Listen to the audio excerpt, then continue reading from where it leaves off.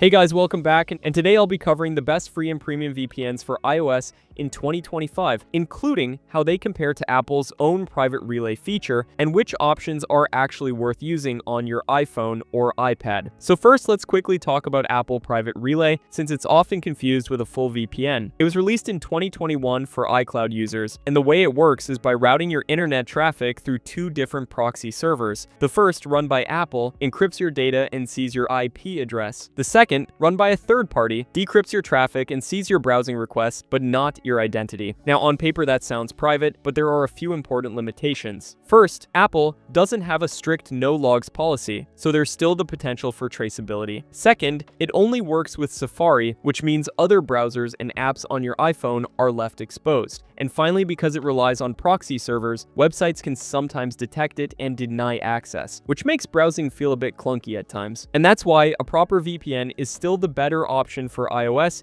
since it protects all of your traffic system-wide, not just Safari, while also giving you better security and more consistent performance. So let's start with the free options, since I know a lot of people want to know if they're good enough on their own. The first one is TunnelBear. And this is probably the most user-friendly free VPN you'll find on iOS. They have a clear no-logs policy that's been independently audited, and unlike Apple Private Relay, TunnelBear encrypts all of your online traffic, not just Safari. You also get unlimited device connections, over 45 server locations, and a kill switch they call Vigilant Bear, which automatically cuts your internet if the VPN ever drops. The only real catch is the data cap. It's limited to 2 GB per month on the free plan. That's fine for light browsing, but not nearly enough for streaming or downloading. The second option is Proton VPN. This one also has an audited no-logs policy and encrypts everything system-wide. What's unique here is that Proton VPN doesn't cap your data, so you can technically use it as much as you want. But the trade-off is server access. They only give you 10 locations on the free version, and those servers are usually crowded, which makes speed slower compared to the paid plans. On the plus side, Proton is open source, so its code can be inspected for vulnerabilities, which adds some extra transparency. Now, both TunnelBear and Proton VPN are solid choices for light, everyday browsing, but they're not great if you need something for streaming, torrenting, or anything data-heavy. The limitations on speed and data make them more of a starter option rather than a long-term solution.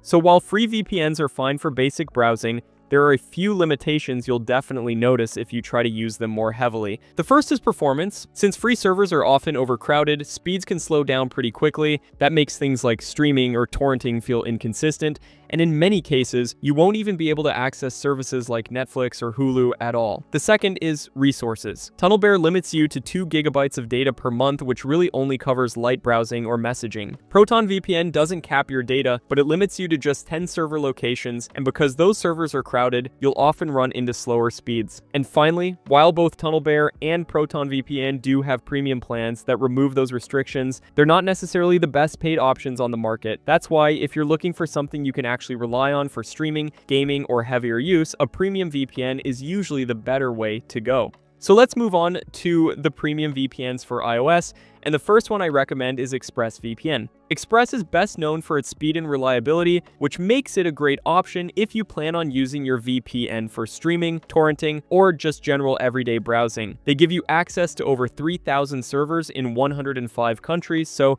you'll always find a fast connection close by. In my testing, speeds were consistently high, with only about an 18% drop on average, which is smooth enough even for HD streaming or online gaming. On the privacy side, Express has one of the strongest reputations in the industry. Their no-logs policy has been proven in the real world when one of their servers was seized in 2017 during an investigation and no user data was found. On top of that, they've gone through over 20 independent audits from firms like KPMG, PwC, and Cure53, covering everything from apps to infrastructure, so you can be confident their claims are verified. The app itself is also really easy to use on iOS. It has a simple interface, quick server switching, and features like a kill switch, split tunneling, ad and tracker blocking, and even a built-in password manager. You can also connect up to 14 devices on a single account, which is plenty for most people. So if you're looking for a VPN that's fast, secure, and extremely easy to use across iPhone, iPad, or even other devices, ExpressVPN is the best choice here. Next up is NordVPN, and this is the best option if you're looking for top speeds combined with a wide range of extra tools.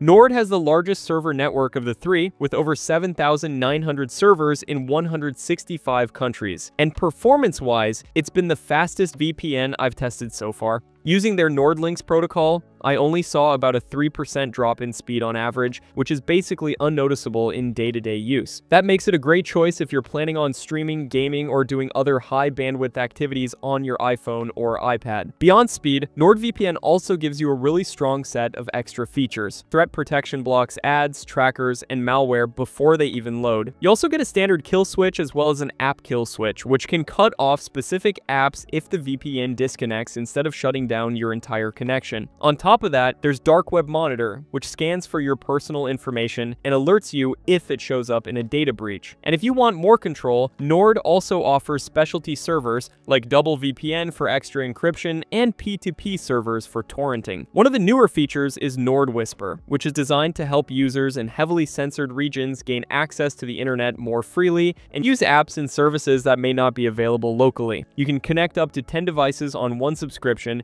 and just like Express, Nord has gone through independent audits from firms like Deloitte and PwC to confirm their no logs policy. So if you're looking for the fastest speeds along with the most extra tools and features, NordVPN is going to be a great fit. And finally, we have Surfshark, which is the best choice here if you're looking for something more budget-friendly, but still want strong performance and features. Surfshark gives you access to over 3,200 servers in 100 countries, and while it's not quite as fast as NordVPN, performance was still really solid in my testing, fast enough for streaming, downloading, and general everyday use without issues. They also include Everlink technology, which helps keep your connection stable over longer sessions so you're less likely to run into interruptions. Now, where Surfshark really shines is device support. Unlike ExpressVPN, which allows 14 devices, or NordVPN, which allows 10, Surfshark has no limit at all. You can install it on as many devices as you like, which makes it a great option for families or anyone who just wants one subscription that covers everything. Feature-wise, you're getting Clean Web, which blocks ads and trackers,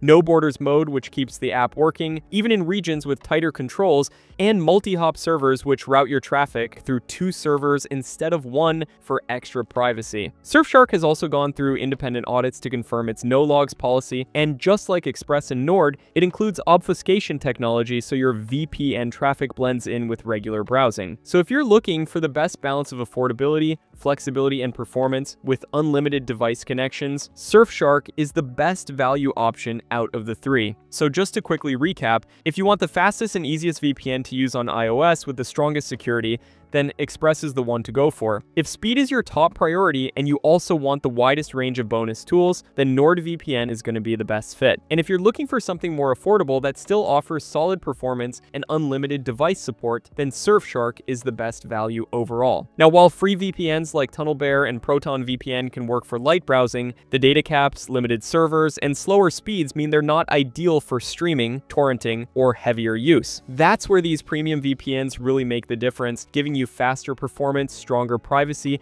and more features to work with across all of your apps, not just Safari. And just as a reminder, you'll find links to all 3 premium VPNs down in the description, along with any current discounts and full reviews if you'd like to explore them in more detail. So hopefully you found this video helpful. If you did, please leave a thumbs up, as I always appreciate that. And if you have any questions about VPNs for iOS or cybersecurity in general, drop those in the comments below, and I'll do my best to answer them. Thanks so much for watching, and I'll see you in the next one.